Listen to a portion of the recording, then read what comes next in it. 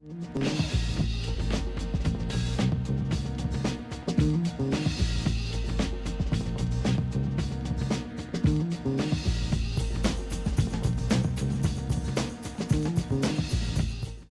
to see so many faces here in the pit today. My name is Luis Escobar, the Director of Student Activities and Campus Life here at College of Alameda. Today is a continuance of what we call the Breaking Barriers lecture series. This is going to be an ongoing lecture series that we're going to feature every semester. We kicked it off about 2 months ago with Dr. Jeff Duncan Andrade, and today we're concluding with Cesar Cruz, who's going to be concluding our lecture series for this semester. So be on the lookout for next semester. We're going to have a lot of motivation and great speakers coming up as well. And just so you all are aware of the background of why Breaking Barriers lecture series started, it was really to provide us all, students, faculty, staff, with the toolkit to continue for the struggle towards educational equity and social justice. This is what it's all about. And that's why it really excites me to have Cesar come to us today, all the way from Harvard University. Today actually demonstrates to me how committed Cesar is to this. He flew from Boston last night. I think he got in around 12 a.m. He's here today, and he's leaving back to Boston today later on, like at 4. So that just shows his commitment to do this work. But moreover, you know, Cesar is somebody that I personally look up to a lot for his dedication for the struggle for equity and justice. Some of the work that he's done, I can't read the entire list of what he's done, but some of the things that have been very inspirational includes marching 76 miles, again in the name of equity and social justice, going on a hunger strike for 26 days. He co-founded a school called Making Changes. He also co-founded a program called Homies Empowerment. He's now at Harvard University completing his doctorate. And again, he's getting this doctorate to come back to our community to continue the work that he's been doing for so many years. So without further ado, let's give Cesar Cruz a huge round of applause. What's in the air? What do you notice is part of the toxicity in the air? Since there's a good number of you, if you don't mind raising your hand, what's in the air that's creating this? Yeah. Unnecessary discrimination. What else is in the air? Negative imagery. What else is in the air? Some of the young people, what are some of the things that you saw? Yeah. And if you don't mind, project your voice, because I know you got a powerful voice. They made Mexican Americans seem like what?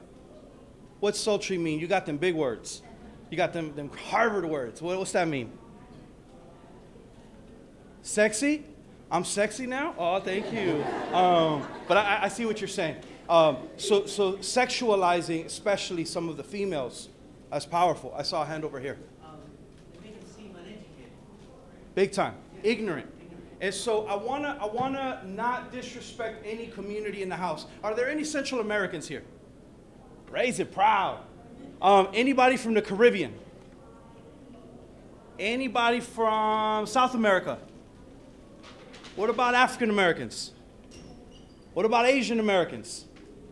What about Polynesians, Southeast Asians? Are there any Mexicans or Chicanos? Oh shit. This is why we gotta create this border. No, I'm kidding. And so I wanna complexify what this idea of a border is, because this border hasn't always existed. And those of you that are in the back, you might be a little bit more challenged because it's not a big screen, but I really want you to pay attention to some of these images. But what I don't want to do is I don't want to be hella boring, and I don't want to waste your time. And sadly, we have to end by 1 o'clock, so I'm going to try to squeeze a lot of things in to be able to get to where we're trying to get to. Now, has anybody heard of this woman named Brene Brown? This gentleman has. Dr. Flaxman, soon to be Dr. Flaxman knows about her. Dr. Brene Brown says that stories might just be data with a soul. So if you give me permission, I'm going to share some personal stories that might just be data with a soul. Now, I want to take you to elementary school. Now, who hasn't been to elementary school in a long minute? It's been a long minute. I'm 41, and so it's a couple of days ago that I was in elementary school. Now, who is in middle school right now? Okay, so it's been a few minutes. Is anybody in elementary school now? No. Who's in high school? Y'all are not proud. Who's in high school? Raise it kind of high. Okay. Who's in college? All right. Who's in the school of life? Who doesn't know they're in the school of life and shit? They're just in it. So what I want to do is I want to ask you a favor. Is I want to take you to elementary school, and in order to do that, I got to take off this jacket. No, I'm not going to strip. We're gonna have a different kind of conversation. And for those of you in the back, it might be kind of hard to see. But what I want to do is I brought all of my backpacks from Boston, and I want to share with you my very, very first one. This is my backpack from elementary school. This is when I was cute and I was little. And I want you to go back to being 5 years old for a second. You're 5. You're 5. You're 5. I was excited about school. Listen, I'm going to school. And they said they got like cool stuff, and they got playtime, and they got a play area, and they got nap time, and all this kind of other mess. And I'm excited. And I'm not in this country. I'm in another country called Mexico, and I got to have my mochila azul. This is my blue backpack. And so little Cesar, you know, he thinks he's cute. He's going to school. He's getting ready. He's excited. And they're going to teach me these fancy things called vocabulary. Oh, snap, words. But they don't know that I'm already carrying some vocabulary. Can I share you some of the vocabulary that I've already learned? Are y'all awake? So, I hate opening this backpack. I'll tell you why in a minute. The first vocabulary word that I learned was bastard. I learned that when I was 2. I learned that because that's when my mom says my father walked out on us. I don't remember my father. My last name is Cruz, and the only thing I have about that man is my last name, but he left us. The second word that I learned was migration, because I was in Mexico at the time, and my mom said, me voy a ir al norte para una mejor oportunidad. I'm going to go to the north for a better opportunity, but I was like, I'm 5. I don't really understand why my mom left, and 1 month passed, and 2 months pass, and 3 months pass, and 1 year passes, and 2 years passes, and all of a sudden I'm growing up like without a mom, kind of, and without a dad for sure, and I'm wondering what's going on. Like maybe I'm not supposed to be loved. That's what it is. Because the people that gave birth to me, they bounced, is what I thought in my 5-year-old head. And I became bilingual, y'all, so I'm proud of this. I became both perdido and lost. Dang. And bilingual with it. I was just lost and confused, estaba perdido, and not really understanding what was going on. But I do want to fast forward. I'm 9 years old. I got reunited with my mom's. And that was a beautiful, beautiful, beautiful day. Don't ask me how I got here. I'll tell you that after the talk. But I got here. I'm reunited with my mom. She remarried. I got a little sister. And I'm thinking everything's great, except one day mommy didn't come home. I was like, okay, maybe she's partying. I don't know. I'm 9 now. I understand a little bit about parties. 2 days happened. A week happened. All of a sudden, I found out that she got deported.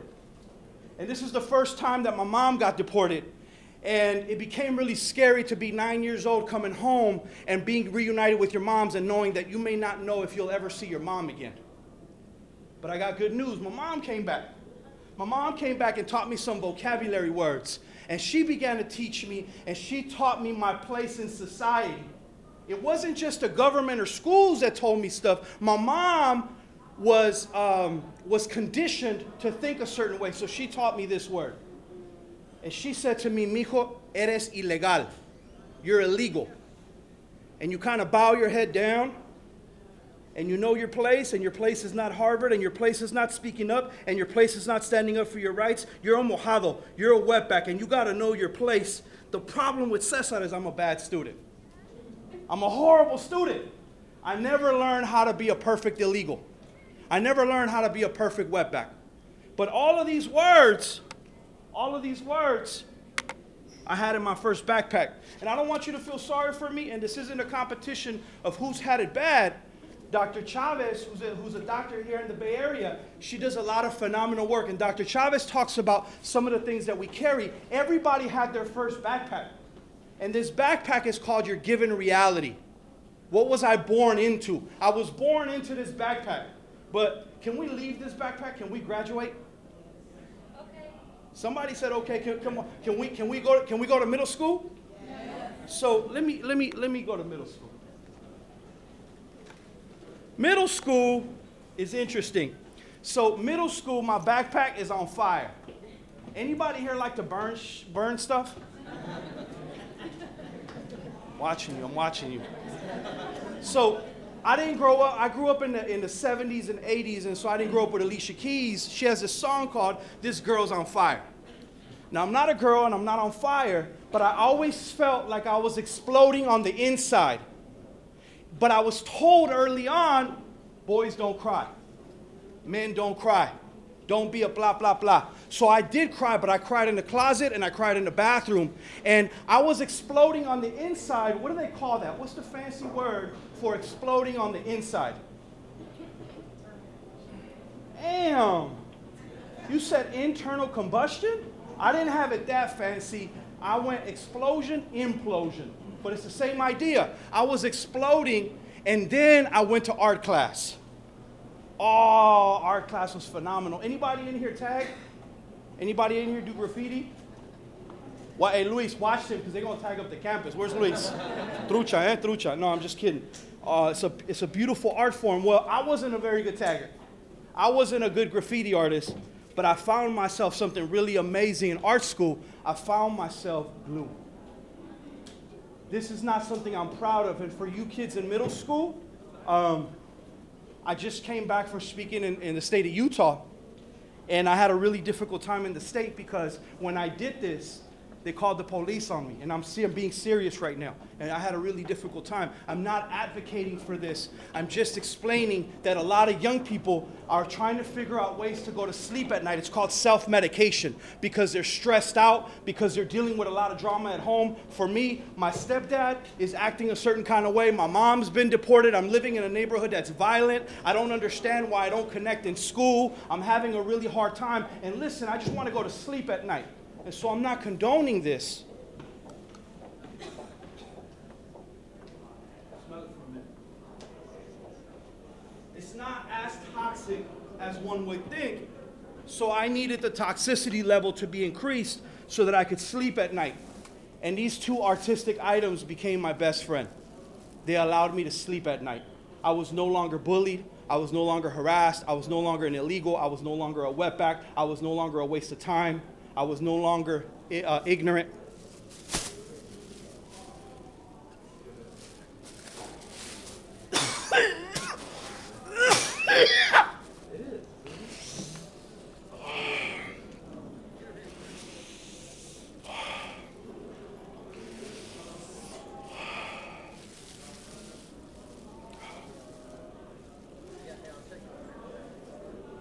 This was my form of self-medication. Then I had to graduate from that, so I went to Boone's Farm, and then I went to different types of alcohol, and then I went to weed, and then I went to pills, and I just kept having graduations because it was never enough. And now, did it ever bring my father back? Nah, but what a lot of adults didn't understand at that time is that I was in a lot of pain. And I was never a gangster. I was always a wannabe kid. And I grew up in a neighborhood where you had to choose a color. And what a lot of adults don't understand is that these colors are quite important. And in the Bay Area and in Oakland, you see these two colors a lot more. But all across the country, you see these two colors. You see Bloods and Crips, Norteños and Sureños. And what a lot of people don't know is these colors come from the U.S. flag. And it's a way to divide and conquer. I didn't know that. And you have to be careful what color you choose because something happens at 6:01 p.m. And so I was never in gangs. I was always this wannabe kid. And I grew up in a neighborhood where you had to choose one of these because at 6:01 p.m., every after-school program has closed its doors. And there's very few community centers, so you need a sense of protection. And a lot of people don't understand that, and they don't understand that gangs, for some people, could be a second family, could be a sense of belonging, could be someone that has your back. And not everything about them is negative, except what we hear on the news is oftentimes negative. So a lot of kids oftentimes find themselves having to choose. The final piece is that I remember when I came to this country hearing about pulgas and swap meets. Who understands pulga and swap meet culture? I try to explain this at Harvard, and they're like, what? Pulga? What's a pulga? So I'm a proud pulga and swap meet connoisseur, if you will. See, I use my Harvard words. And if a kid is born in 2015, I know all of you are freedom fighters and you're very elevated and you're all conscious and change agents. So I'm not talking about you. But if someone else, if a baby's born, what's the first question we ask about the baby before they're born? Boy or girl? We already want to separate them and we already want to do something to them. And then what colors do we choose to give them? Blue or pink? What if I want to wear my tutu and wear my pink on? What's wrong with that? You pay a price. What if a girl wants to wear blue and play sports and play tackle football? There's a price for that. It's early conditioning. Now, what's the #1 toy we give little girls? Barbie. Barbie. What message are we sending to little Quetzali when we say, this is who we want you to be? And then for the boys, we give them toy guns. So when I was in middle school, I wanted to graduate from this. I was trying to get that BB. And then from that BB, I wanted to get that sawed-off. And from that sawed-off, I wanted to get a 22 and then an AK. I always wanted to graduate. And we never realized that we never go after Smith & Wesson, but we criminalize kids who have been fed this since birth. Now, can I graduate middle school? Is it cool if I leave middle school? But before I do, some of the things that I was beginning to manifest, that I was beginning to show, by the time the end of middle school hit, I already knew I was illegal. I already knew I was a wetback. And I hate to say this, but I was not proud to be Mexican. And some of you are nodding your heads, and you know how painful that is, because I had already had enough schooling in the U.S. to not want to speak Spanish, to not be proud of my mother and grandmother, to not bring them to school. And so all of a sudden I became Cesar. Oh shit, he thinks he's somebody. I literally changed my name. So my high school ID card from Crenshaw High and Bell High School says Cesar. What in God's name is wrong with me? But before you judge me too hard for manifesting some of this, I want to talk about maybe some things that may have led to the creation of someone like a Cesar. What else is missing in someone like a Cesar? Stability. Damn, big word, stability. He said love. Yeah. And I had no idea that when I came to this part of the U.S. that I was kind of home. So I want to talk about home through a different lens. Now, to get to my third backpack was this idea of I'm under construction and this idea of resiliency. If the first backpack was my given reality and my second backpack was how I was handling things or just coping, this third backpack is finding some resiliency. And when I began to open it, I began to see some books. Now, I used to hate to read. Keep it real. Who hates to read sometimes? Who hates to read sometimes? Damn. Keep them up for a second. Please, adults, don't judge them yet, even though some of the adults are raising their hands too. You're raising them a little too high, man. In school, I never read a book like this. I never read a book about the Black Panther Party. And in school, I never learned about different Latino heroes. I had only heard about one dude, Cesar Chavez. He was the answer to everything. Like, who discovered America? Cesar Chavez. Who invented the light bulb? Cesar Chavez. Who's your daddy that ran away from you? Cesar Chavez. Damn.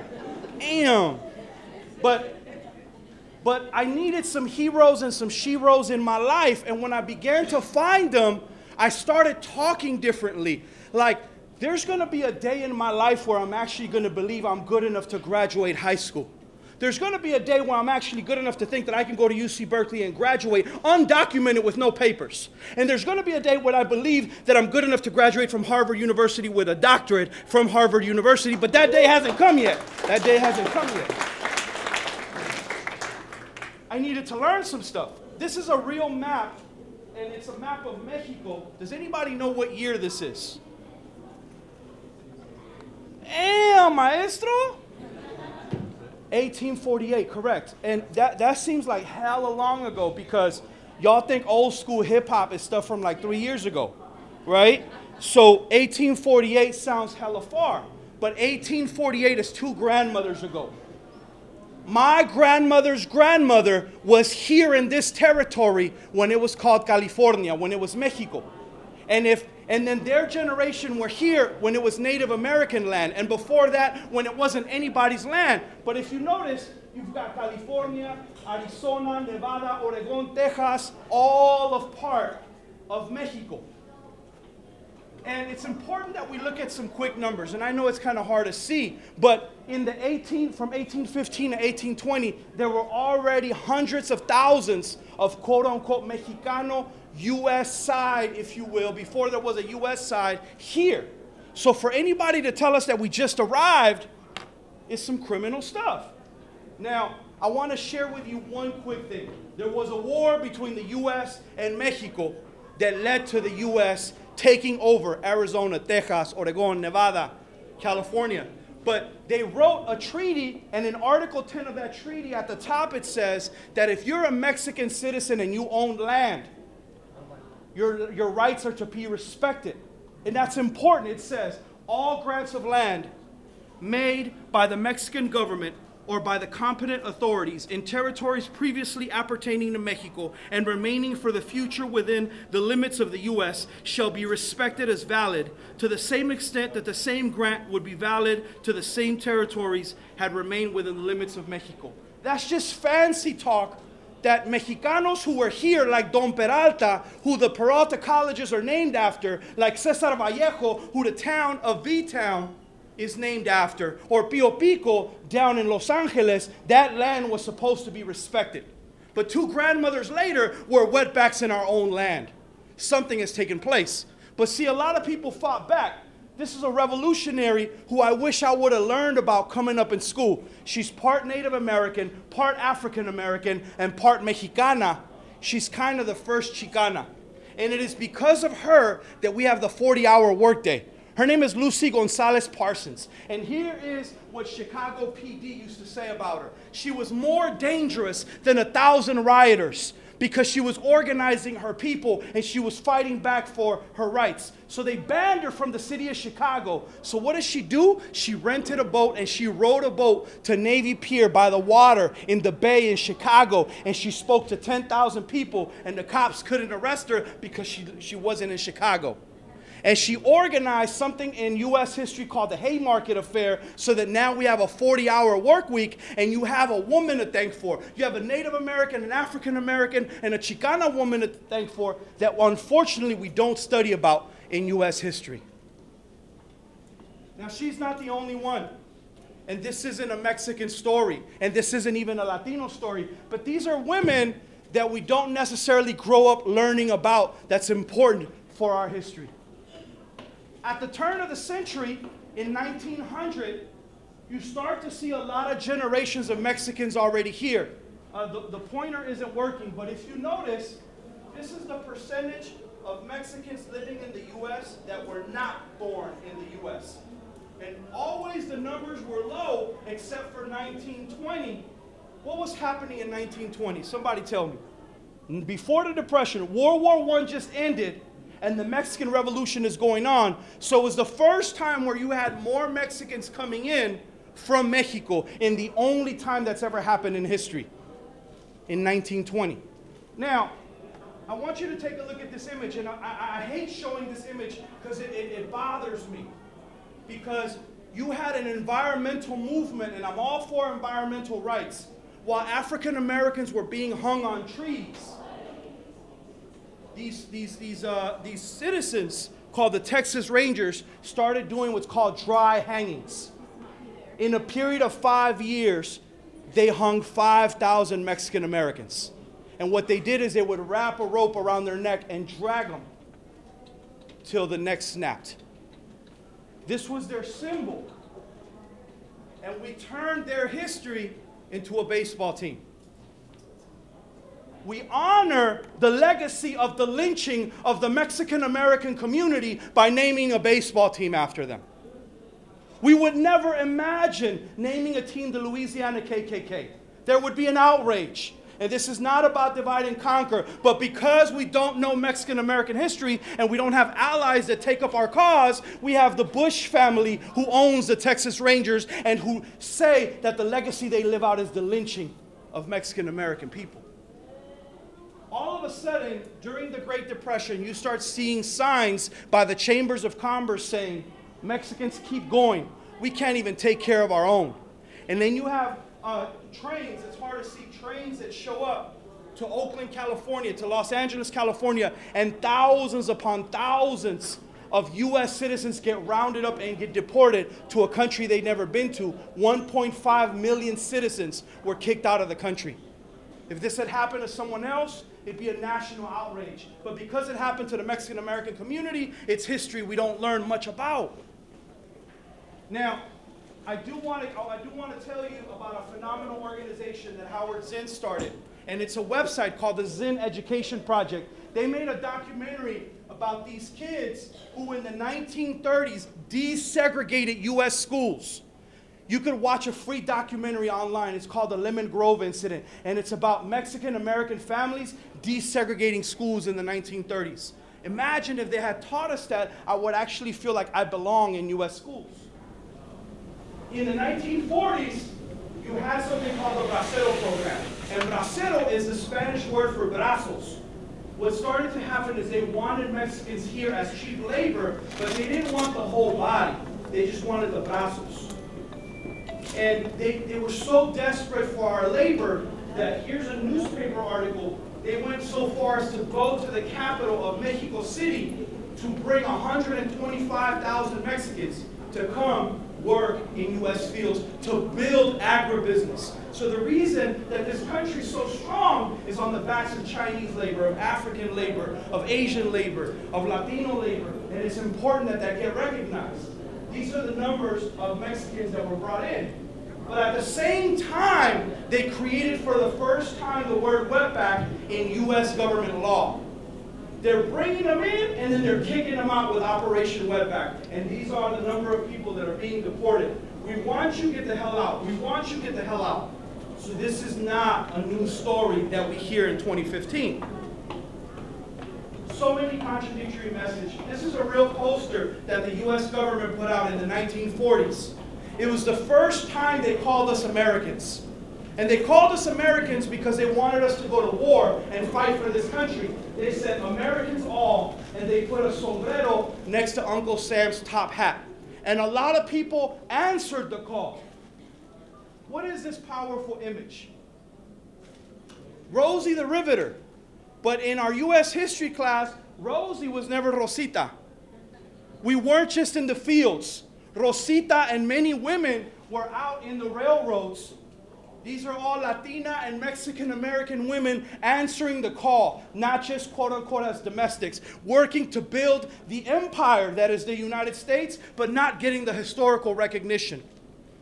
These are some of the people that answered the call during World War II. Over 500,000 enlisted. The most congressional medals of honor in the history of the United States were granted to the Mexican American community. The first Medal of Honor by Harry Truman went to a quote-unquote undocumented soldier. For generations, we've been paying with our service and our blood to be here, but we're still the illegal alien wetbacks of society begging and taking people's jobs. It wasn't just men answering the call. When you think about military soldiers, do you think of military women? Do you think of Mexicana women? These are Mexicana and Chicana and Latina women answering the call. Now, has anybody ever heard of this famous case? This is the reason we were able to pass Brown versus Board of Education. So when you think about Latino kids, I want you to think about Latino kids who desegregated U.S. schools so that we could all have an opportunity to go to school. Take a look at this. California has always been on the forefront of social change. But few people know that California led the way to school desegregation 7 years before the historic Brown versus the Board of Education ruling. California Assemblymember Mary Salas wants people to know about the 1947 U.S. Court of Appeals decision in the case of Mendez versus Westminster, a case that involved a Mexican-American family, the Mendez family, whose children were denied entry into a public school in Orange County. Mr. Mendez then leased the property from this Japanese farmer to raise crops. And when he did that, he tried to enroll his children in school, and the children were turned around and they were told that they needed to go to the Mexican school that was further away. And it was very common at the time that schools in California were segregated. School segregation was not the only racial injustice in California at the time. This happened during World War II, a time when Japanese Americans were being rounded up and placed in internment camps. The farm the Mendez family was leasing belonged to a Japanese family who were forced off their land. So it was an injustice that was borne by a Japanese American family that was forced to go to an internment camp that led to the injustice that the Mendez family suffered when they tried to enroll their children in the school. Salas believes it's vital that we not forget this part of our history. That's why she's authored Assembly Bill 531. The bill would require that the Mendez decision be taught in California. Students, how many of you have been taught that in California? It never passed. It's like it never happened. It's like it never happened. It's like 10,000, excuse me, let me get my numbers correct. They got 5,000 Mexican kids and 10,000 total families to put their name suing the city of Westminster, California, and winning a powerful case. And I hope that I'm not presenting this in a way where it's so Mexican-centric that you're like, I can't relate to this. That's not the goal. The goal is to talk about kids that are coming from places like Mexico who feel like they don't belong, who aren't being taught their history. Does that make sense? Now, in the 1960s, you begin to see a blowout of students who are demanding their education. Over 30,000 students walked out throughout schools in the Southwest, and they wanted bilingual education, bicultural education. They wanted Chicano Latino studies, ethnic studies. They wanted to no longer be hit for speaking Spanish in school. Kids were beaten for speaking Spanish in school. She was telling me about some of the psychological trauma that her friends were facing. And when you get the Mexican beaten out of you, like we've gotten a lot of people's roots beaten out of them, it creates what's called generational trauma. And so what I want you to show you what young people were doing to fight back. And so I found some footage early this morning. I just want to make sure. Away from us. Although they say they strongly encourage pupils to speak English, they also deny charges that Mexican American students have been fit. What this video is 10,000 students fighting for their rights, and you begin to hear young Latinas on the news saying, ya basta, we're going to fight back. I want you to take a look at this.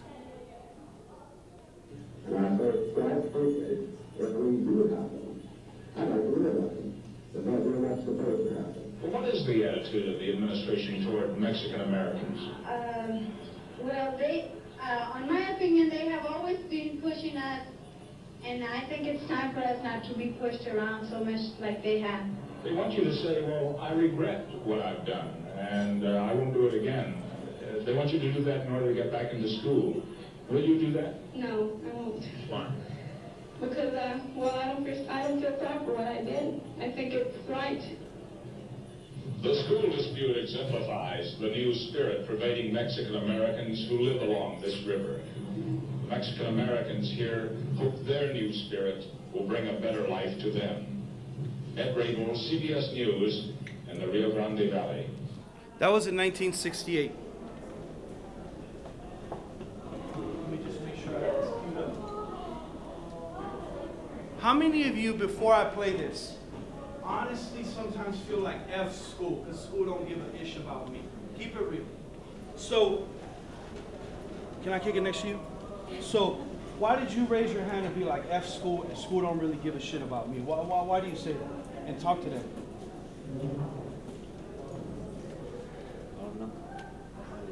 Yeah. Do you ever get to learn stuff like this at your school? No? If you got to learn stuff like this at the school, would it still be hella boring? Maybe lightweight? Damn, I gotta work a little harder. Okay, we got some work. Now, you and me, we're not dumbasses. I'm staring at a young genius. I'm staring at a young warrior right now. But the plan is, nobody wants you to go to college, and I'm gonna keep it real wide. Because if California wanted you to go to college, homie, they wouldn't have built 23 new prisons. They've built 23 new prisons and only one new college, that's UC Merced, in the last 30 plus years. So if you hate school and you quote unquote drop out and be like, this is hella boring, I don't know about this history, their plan is working. And I want you to hear what he says, because he says that for a long time all they've wanted us for is to be worker bees. And there's nothing wrong with working, y'all, but we're gonna work till we die.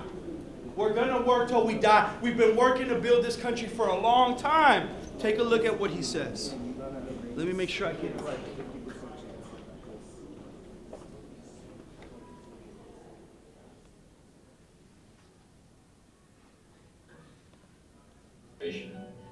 When asked about the most prominent injustices he faced going to school in the late 60s as a young Chicano, Esparza recalled, there was the obvious social injustice of living in the country as Chicanos and Mexicanos, all being programmed to become laborers. None of us were being programmed to enter college. There was a realization that the dropout rate was not our own failure, but that of the system, which pre-programmed us. The failure on our part was we bought into it, and we accepted that was all we could do. Chicano youths felt that their tailored education system was confining them to a life as laborers, a position that many generations of Chicanos before them had filled. These youths realized that their chances for social mobility were minimal, considering they were withheld a proper education that would avail them social advancement in higher education. So, rather than stay in school, they dropped out and accepted the jobs for which they had been programmed. However, with the surge of anger at their dismal academic conditions came the realization that their failure was not the problem, but rather the system that was setting them up for failure. Chicano students no longer allowed the status quo of the population to claim that they were doing the best they could for a population that really didn't have what it took to succeed, but forced them to look at the blatant faults within their own educational system. These faults are highlighted in the list of demands proposed by the students to the East Los Angeles School Board. These demands were to be presented to the Los Angeles Board of Education with the expectation that school officials would immediately respond and agree to their petition. The demands were a representation of the injustices and mistreatment that the students tolerated within their high schools. The proposed demands revealed the lack of resources and attention provided to Chicanos by the school officials. A general trend of the demands was the need to be culturally recognized as Mexican American and the necessity to eliminate discrimination by school officials. One of the demands included a direct request for bilingual education. Bilingual bicultural education will be compulsory for Mexican Americans in the Los Angeles City school system, where there is a majority of Mexican American students. This demand demonstrated the students' desires to have a learning environment that was culturally and linguistically relevant to their lives. Among other demands, students asked for the inclusion of a curricula that would relate to their cultural experiences. They demanded this in 1968. They got the beginnings of this in 2014. With Los Angeles Unified School District saying that for the first time they're going to have ethnic studies to learn African American, Native American, Asian American, and Chicano Latino history as a graduation requirement. Why does it take from 1968 to 2014 for LA or San Francisco to get it together? And what's happening to all the other schools that aren't teaching us our history? I had no idea that what the young man said has a name to it. That name is called subtractive schooling. Here's a Doctora Angela Valenzuela, who studied Latino students in U.S. schools. And her idea was that the more years that students go to U.S. schools, the more gets subtracted from them. They don't want to speak Spanish. They're not proud of being raza. They're not proud of their culture. They're not proud of their roots. And that gets taught and reinforced in schools. She theorizes that school is bad for your health. Holy smokes. Now, it would be unjust of me to not argue for education. Education is very different from schooling. I've never met a young person who doesn't want to learn some stuff, but I've met a lot of kids who hate being schooled, who hate being bruised by school, who hate being made to feel like they're a dumbass. There isn't a dumbass in the room. But I want to ask you, how many of you at some point in school have been made to feel like you are not smart? We got to unlearn that, and we got to heal from that, because how in God's name are we going to navigate Harvard University if we feel like dumbasses? If the only thing that we're good for is to clean the building, and I have no problem cleaning Harvard University, but shit, I'm teaching at Harvard University right now.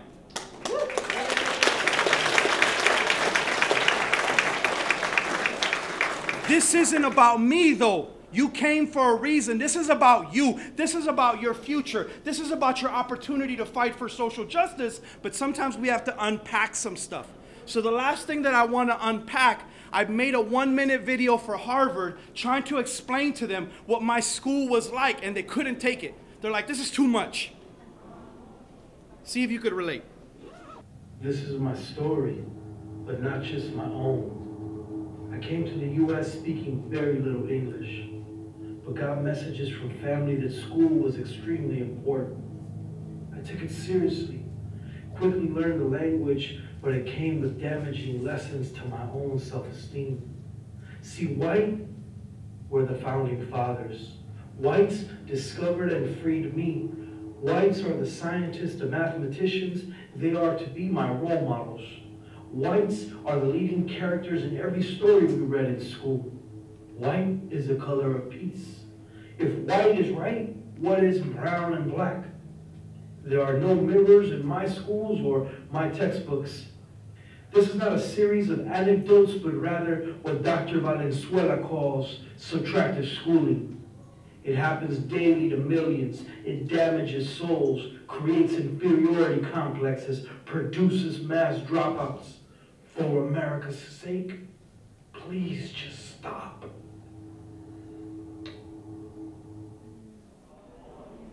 And when I shared this at Harvard, they had a hard time understanding that because they felt offended.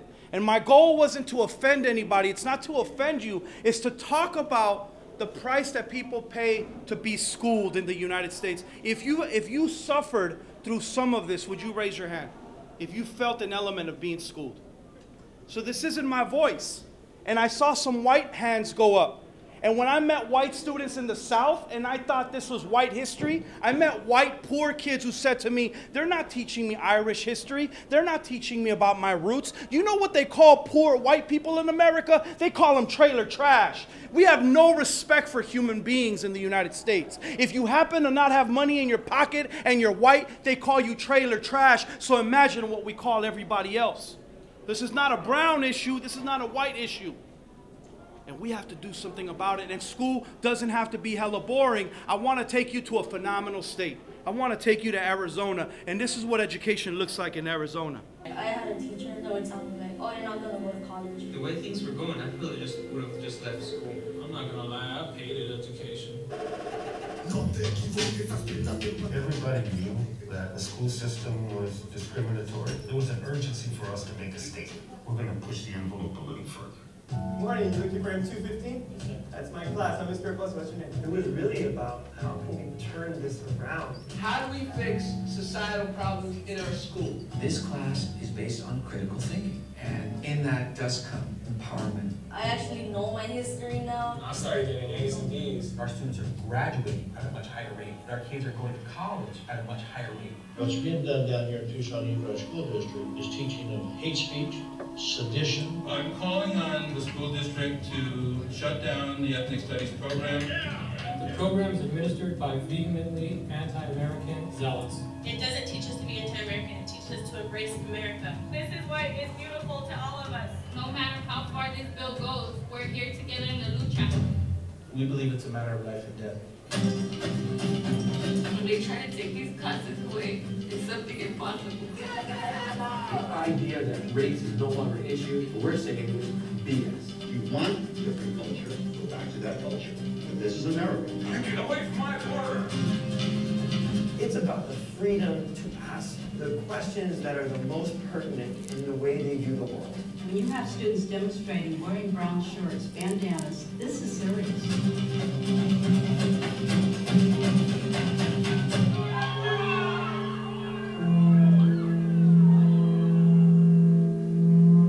See, education doesn't have to be hella boring. One of my very young elders just showed up, and I referenced this book. And this book, And this history had a tremendous impact on my life. And so one of my young elders, her name is Tarika Lewis, she's in the back, and I'm going to embarrass her a little bit. Tarika Lewis, oh, hold your applause till I'm done with. Hold on. There's a lot to applaud her for. Tarika Lewis has been fighting for our education for a long, long time. She was the first woman to join the Black Panther Party here in Oakland, California. She's a trained concert violinist. She's been teaching for a long time. She also, I don't know how, convinced Hollywood to make a film about the Black Panther Party. And this is a book that she co-wrote. And it was one of the first times in the history of Hollywood cinema that they talked about the relationship between Oakland Police Department, the FBI, and drug dealers to flood the communities, black and brown communities, with cocaine to destroy us. And Tarika Lewis had the courage to make sure that films like that were produced. That film is called Panther. She's one of my elders. Can we please give Tarika Lewis a hand?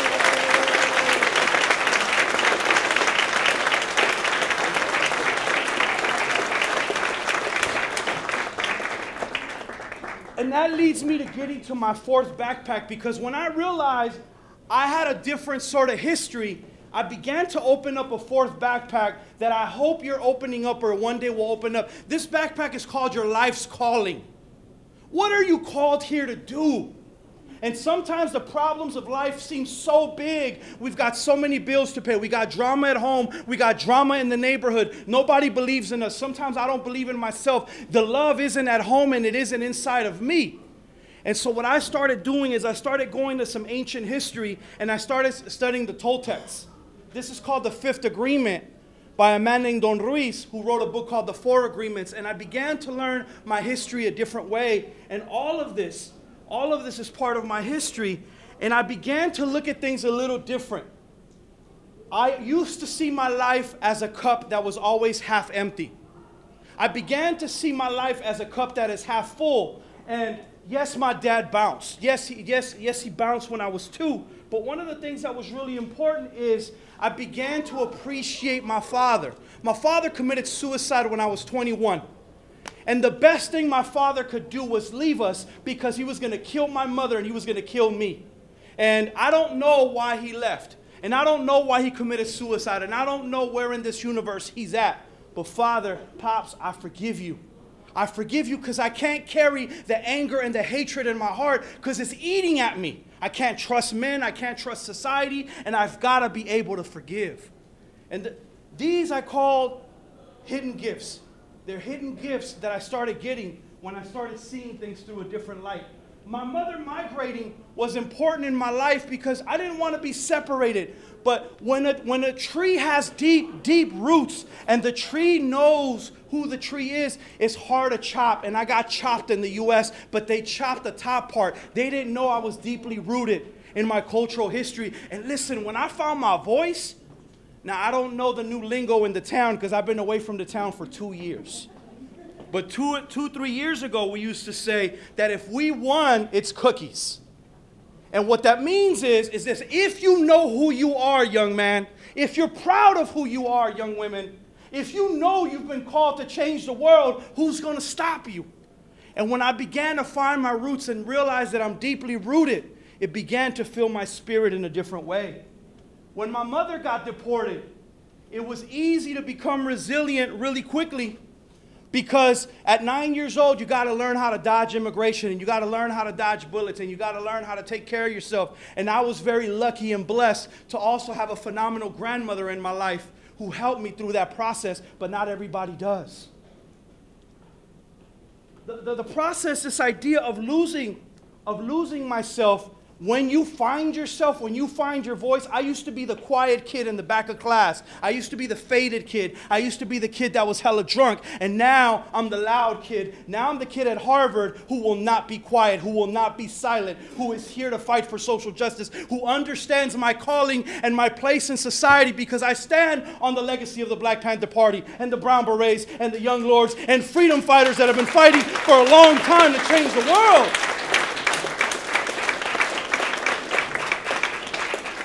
I'm not even going to address that, but there's nothing illegal in me.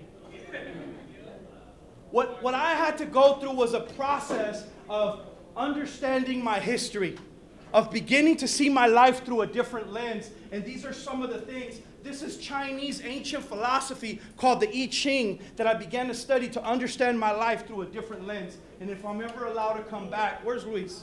Is he back? I'm trying to beg Luis.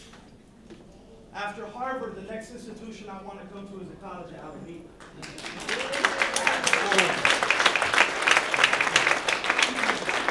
Or and Laney, or and Merritt. And I'm hoping that Luis will help us set up a Homies Empowerment Institute and a new kind of pipeline so that we end the school to prison pipeline and we do a different kind of pipeline. So we're going to talk about that right after this with Luis. Is the president here of College of Alameda? Oh, snap, I just gave away my speech. Don't hold it against me. I've got Tarika Lewis on my side. Don't say no.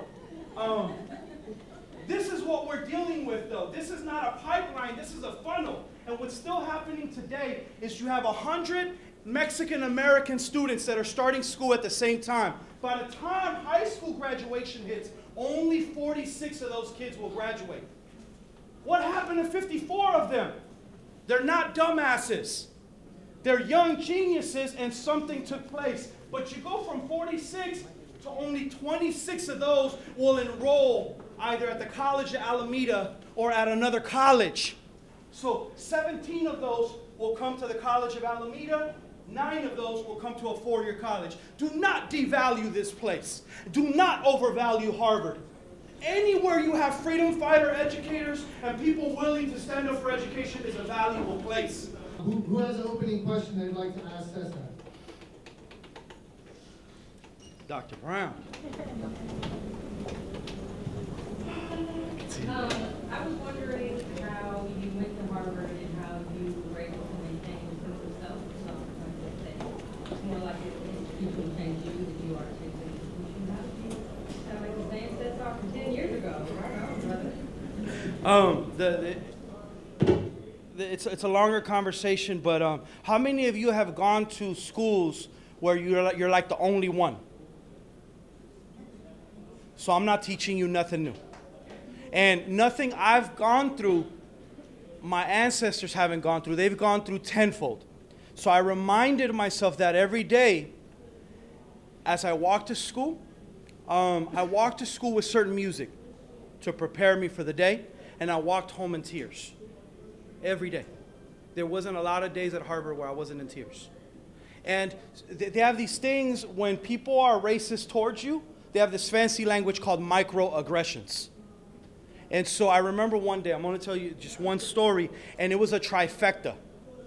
I mean, I don't know how this happened. This was November, starts to get cold in Boston, and I didn't have this is the same, like, if I gain any more weight, I am not going to afford another damn jacket. So part of it was eating too, so I gotta work on that. But that I didn't have a winter coat.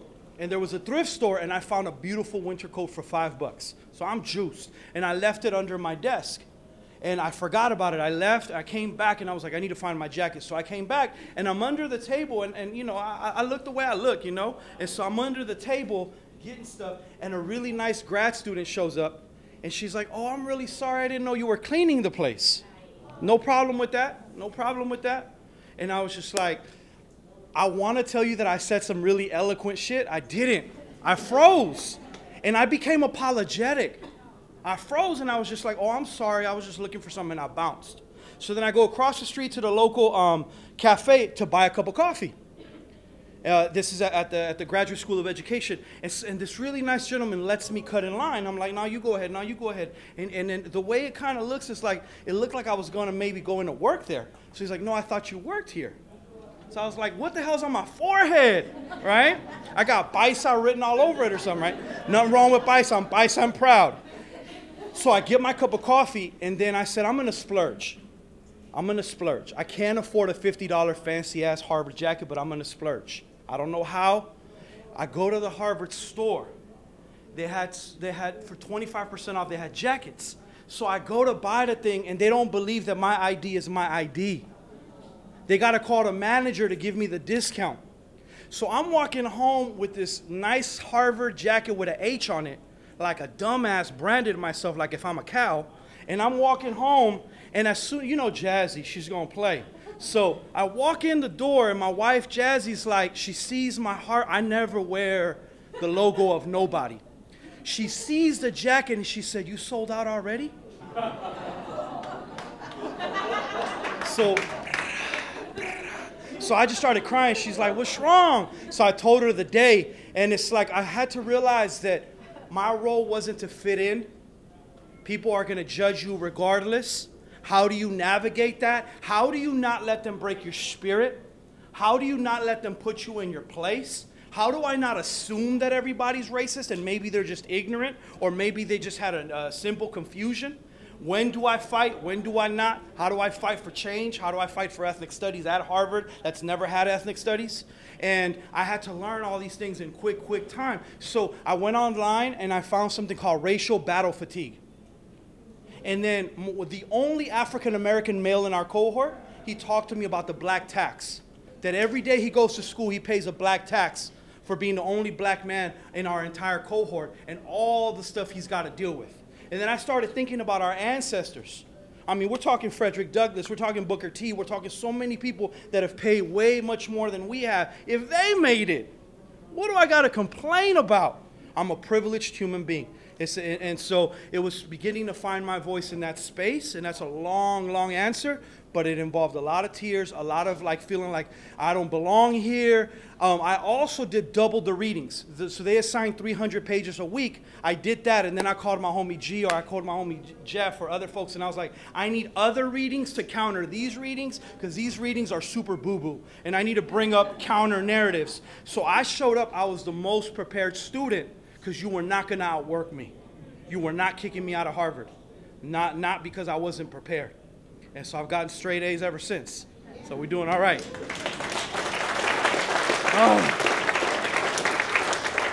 Any more questions? Anybody else? And be careful what you ask, because I got long-ass answers. Romeo, Dr. G. So with all the struggles, Cesar, that you continue to go through, what has been your biggest area of growth in this experience of being Harvard? So even though Katia says I'm the same person from 10 years ago, except a little wider, I'm working with someone from West Point Military Academy at the business school. And it was because of Laura. Laura told me about this professor named Scott Snook. And I'm now working with people who don't think anything like me, who come from a very different experience, and they're just human beings too. And then I'm realizing that I went there as a lone wolf, and I'm coming back as someone who wants to build community. So I want to come back and listen to Homeboy Industries, listen to the Bay, see where I could add my tiny grain of sand, but with a lot of people's grain of sand.